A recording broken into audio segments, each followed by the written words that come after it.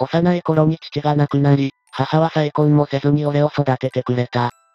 学もなく、技術もなかった母は、個人商店の手伝いみたいな仕事で生計を立てていた。それでも当時住んでいた土地は、まだ人情が残っていたので、なんとか母子二人で質素に暮らしていけた。娯楽をする余裕なんてなく、日曜日は母の手作りの弁当を持って、近所の河原とかに遊びに行っていた。給料をもらった次の日曜日には、クリームパンとコーラを買ってくれた。ある日、母が勤め先からプロ野球のチケットを2枚もらってきた。俺は生まれて初めてのプロ野球観戦に興奮し、母はいつもより少しだけ豪華な弁当を作ってくれた。野球場に着き、チケットを見せて入ろうとすると、係員に止められた。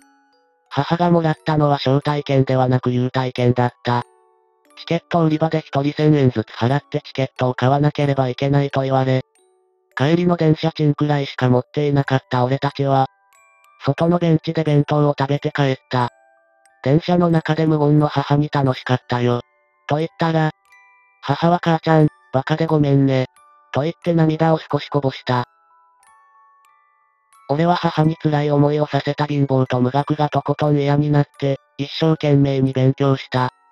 新聞小学生として大学まで進み、一発の社会人になった。結婚もして、母に孫を見せてやることもできた。そんな母が去年の暮れに亡くなった。死ぬ前に一度だけ目を覚まし、思い出したように。野球、ごめんね。と言った。俺は楽しかったよ。と言おうとしたが、最後まで声にならなかった。ご視聴ありがとうございました。チャンネル登録よろしくお願いします。また次回の動画でお会いしましょう。